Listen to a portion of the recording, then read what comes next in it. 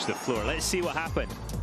Oh, he's gone in himself, hasn't he? Yeah, he's all four locked. So has he gone slightly offline trying to defend from Van Dorn and the Mercedes? It's just gone past into the Tech Pro barrier. Let's see whether he fancies giving it a go. Quite. Bird holding on, contact! Bird brushes the wall. The car is broken, Sam Bird. His car is broken. Mitch Evans has trouble too. There's damage to a Mahindra out there. The championship leader is out of the second race of the season. And what a transition of emotion from yesterday for Sylvain Philippe, the managing director, and the Envision Virgin Racing team. Safety car deployed then. So let's look at this all unfold, Dario. Bird then Great sees the racecraft chance from Bird there, but just not enough, so he gets back. But now does he know that Mitch Evans is actually there? So he's almost recovered it. Look, he's got it, he's got it, he's got it. He's had to slow down because he's got so much dirt on his tyres. Then he gets sent into the wall. Mitch Evans in the Jaguar just, I'm not sure. Oh, and then he gets hit by Verline. That's what finished Bird off there. Last corner with just a little bit of a slide on. Love it. Here comes De Vries is closing the door aggressively. Now he's locked up massively. Oh, Ryan's caught out of nowhere. It won't stop. That car wouldn't stop. De Vries and Robin Freins has been sent flying backwards. Ian James team. Okay, mate, see if you can get it backed out. Put it in reverse. Contact made it though, but there wasn't any contact at all. No, the contact was with Robin. So right, the rear tyres driving. Very similar. Look at Robin Freins just turning into the corner. And that's complete. I mean, there's nothing to Costa at this point. So I think De Vries used his fan boost as well. Was on his fan boost to defend. And Massa was struggling massively already, Jack, with the back of the car. We see a yellow flag at turn 9. Whoa, and that is Sete Camara and Gianni. There's a lot of mess down there at turn 9, and the cars are quite far apart. So what on earth has gone on here? Left front damage for Sete Camara. Gianni's further up the road facing backwards with damage to the right front.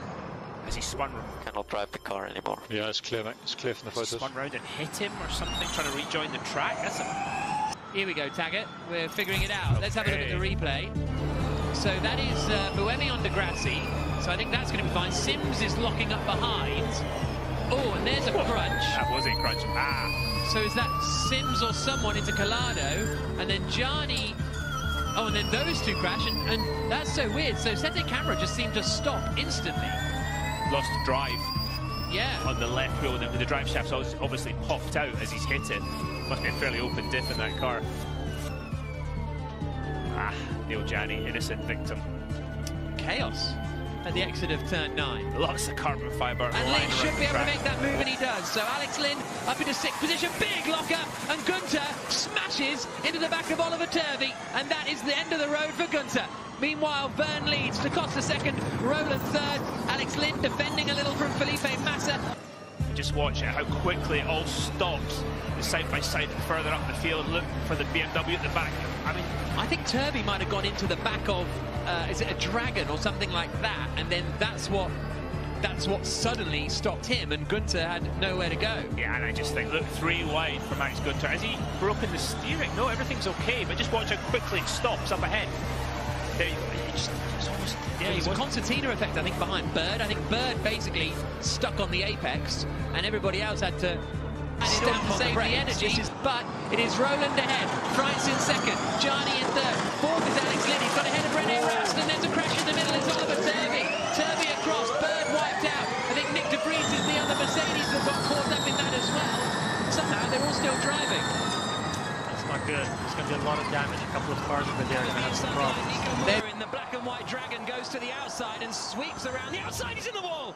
Straight into the wall for Nico Muller. He's out of the race after what was a strong performance. Outbraked himself trying to get around the outside, and that is going to cause a halt.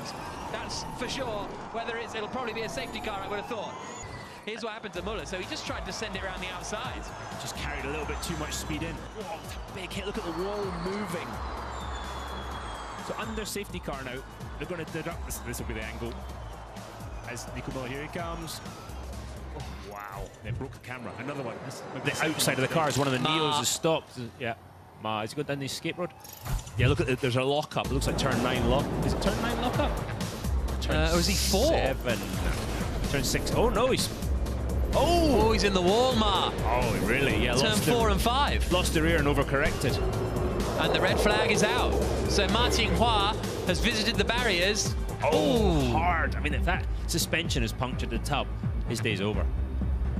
Yeah, that's not a good look at all for Ma Qinghua.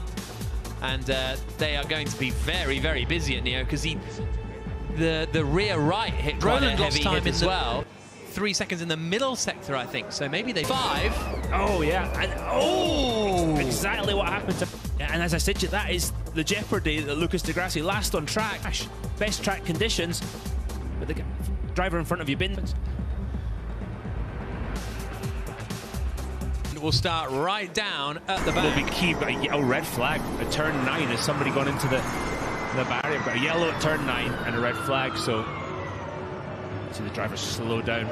Oh, wow. Oh, it's Daniel Abt. He's gone really, really deep into the barriers there, and those tech pros, he's gone so far off, hasn't he? It must be really slippery once he gets off. Wow. He's even picked up a timetable look in the rear of the car, and he might want to pick that up and have a check how long it's going to be before free practice 2. That's a great point, Jack, because in free practice 2 qualifying, they're coming up quickly, and it's going to take a while to rebuild that, no matter how skilled the Audi team are. Impact of that size, you'll see the impact here, quite substantial. He's in comes up full power. He's at 250 kilowatts there. as he brakes, and it's just not Oh, stopping. goodness me. And there's your runoff. It's just, it hasn't stopped. So I don't know if something went wrong there, but huge impact. The G meter light went on. Impact was too big. Had to get transported to hospital for observation.